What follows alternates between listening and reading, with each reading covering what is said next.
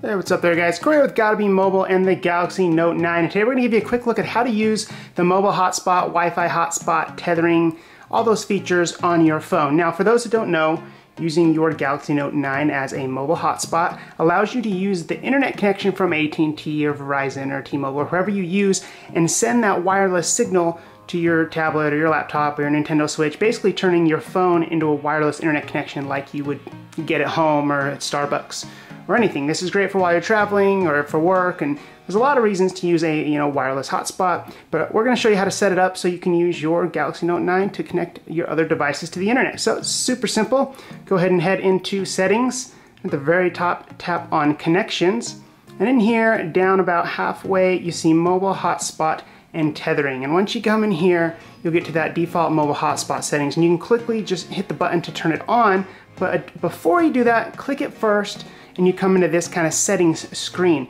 And from here you can change the name. I changed it to My Note 9. That's how I know when I'm on my computer looking at all the wireless signals which one to connect to, being the Note 9. Then you'd like to change your passwords. Obviously kind of a good idea. It will give you a default one, but it's difficult to remember and confusing, so change that to something, change the name, and then you can tap on again and you'll see this in the top corner.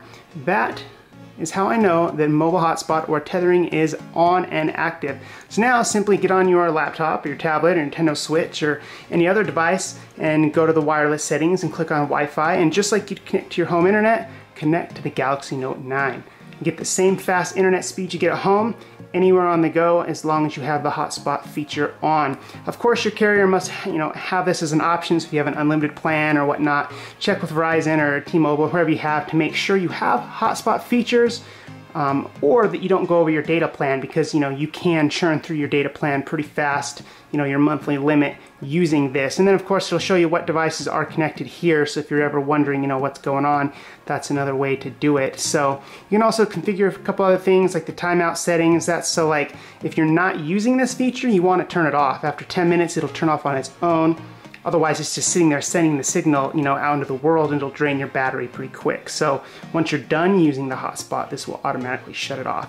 And then finally here, we're going to show you a quick way to just instantly access it. So pull down the notification bar twice, and right here you see mobile hotspot. That is instantly right there for me to turn on and turn off my mobile hotspot feature. So pull down the notification bar, tap these three dots, and change the button order.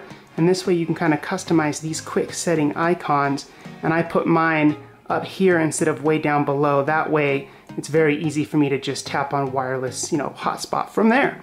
But that's it guys, quick, very simple video on using that feature on your phone. You can also come in here, go to hotspot and tethering, and use USB tethering, and that's basically the USB Type-C port on the bottom. So instead of a wireless connection, it's wired.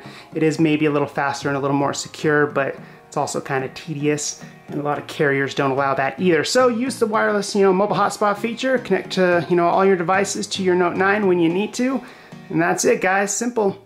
But appreciate it, thanks for watching, stay tuned for similar videos, and we'll see you next time.